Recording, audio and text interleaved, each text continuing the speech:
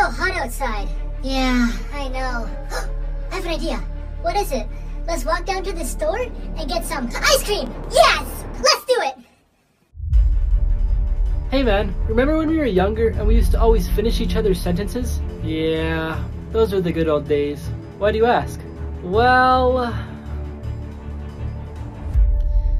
I'm wondering if we could do that again.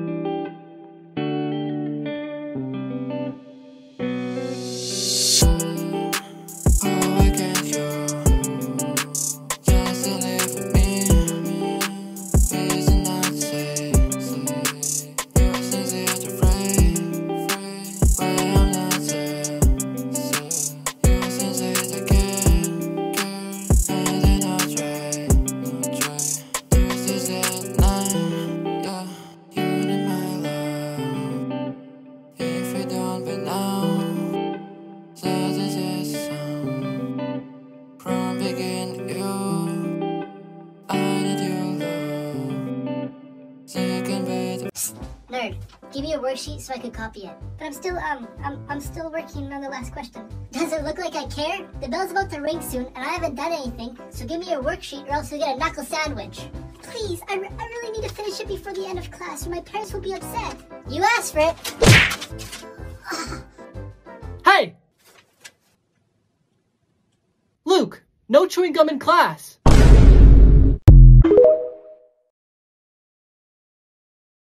Mom, can I buy something from the toy store? No, I have an appointment in 15 minutes and I need to pick some things up from a different store. Please? Fine, you know what?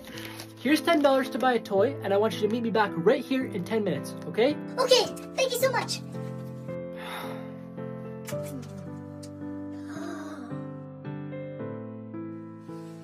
$9.99? Perfect. Is this everything for you today? Yep. Okay, so with tax, the total comes to $10.65.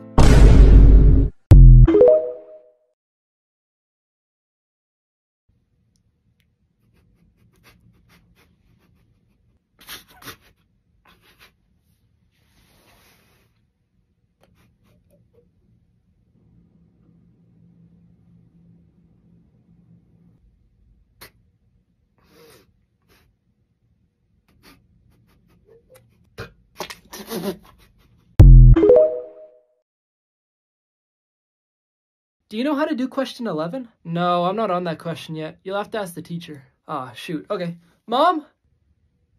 The receipt's in the bag. Thank you. You too.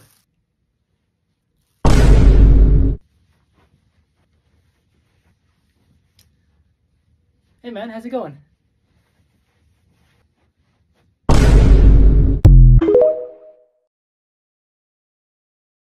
Alright, so this is going to be your workspace right here. Is that the fire alarm? Yes, it is. We better get out of here. Oh, and you know the drill, right? Yeah. Hi, it's nice to see you again. Yeah, same to you. I've got so much homework, this is going to take all night. And I can't see anything. Okay, question number 1. And of course, the pen doesn't work.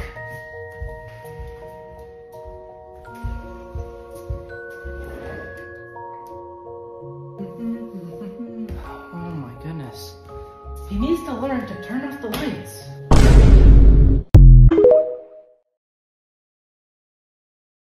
Luke, give me your phone. But I already finished the test.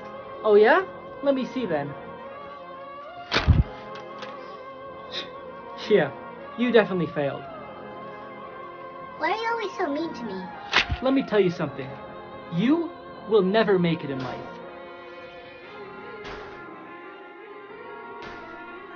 Oh my gosh, sir, you're my favorite actor right now. Do you mind if I get a...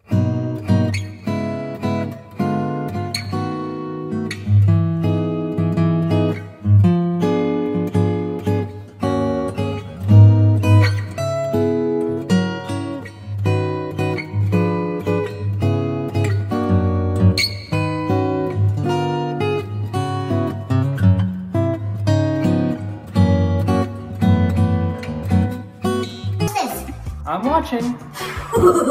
Hey, don't do that! You're gonna hurt yourself. I'm fine, Mom. I've done this thousands of times.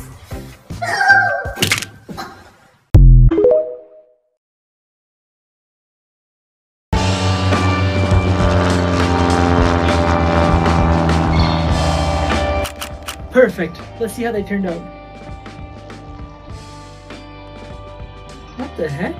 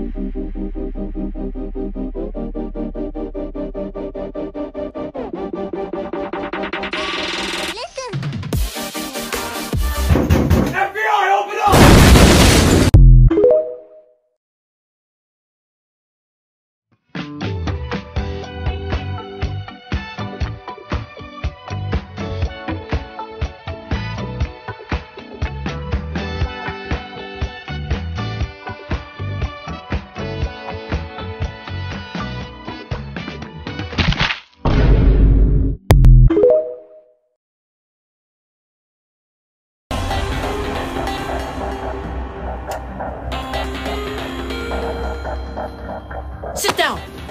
I can stand. I told you to sit down! Please, miss. I was supposed to get off 3 stops ago.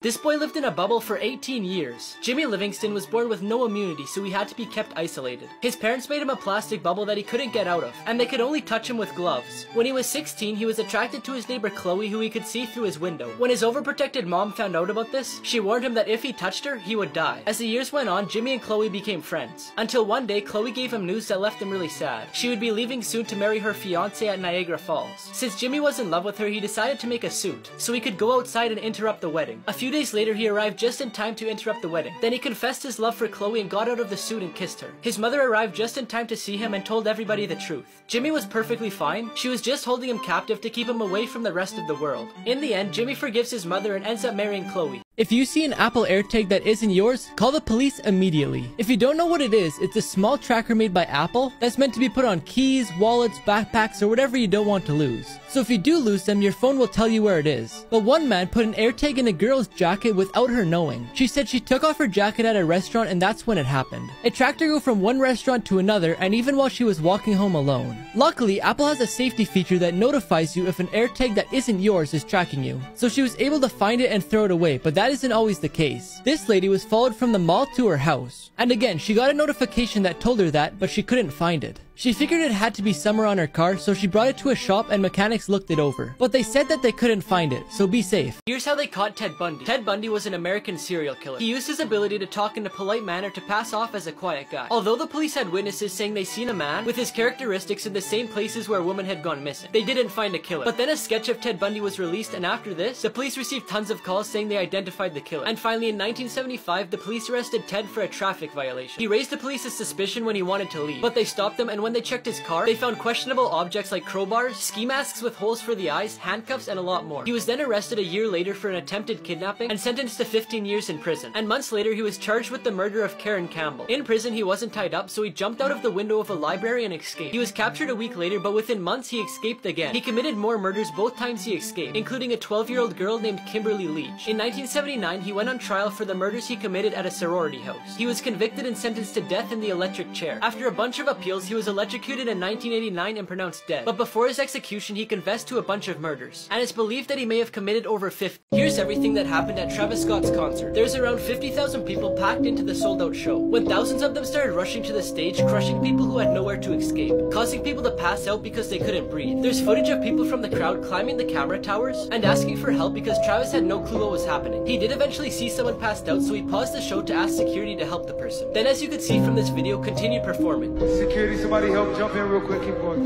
Just good. In this footage, you can see an ambulance in the crowd, and then 2 men talking to Travis, but then they leave and he continues the show. There is a total of 25 people who were transported to the hospital and 8 of them passed away. This cop went undercover in a wheelchair to catch thieves. In Vancouver, Canada, the rate of street crimes were rising. Thieves would target people in wheelchairs because it's easier for them to escape. And unfortunately, sometimes they wouldn't just steal from them but also hurt them. So Sergeant Mark Hosley decided to run an undercover operation. The year before this operation, 28 people in wheelchairs were robbed, and 7 of them were physically attacked. The sergeant grew a beard and changed his overall appearance. He also sat in a wheelchair with expensive items to attract the thieves, then went downtown Vancouver to see if someone would rob him so he could arrest them. The operation lasted for 20 days, and in that time he had many people give him food and money. Even people who the police had suspected to be robbers before warned him to keep his expensive items away. In the end, even though they didn't catch anyone, they said it was a success, because the story went viral and now thieves are scared that they might rob an undercover cop.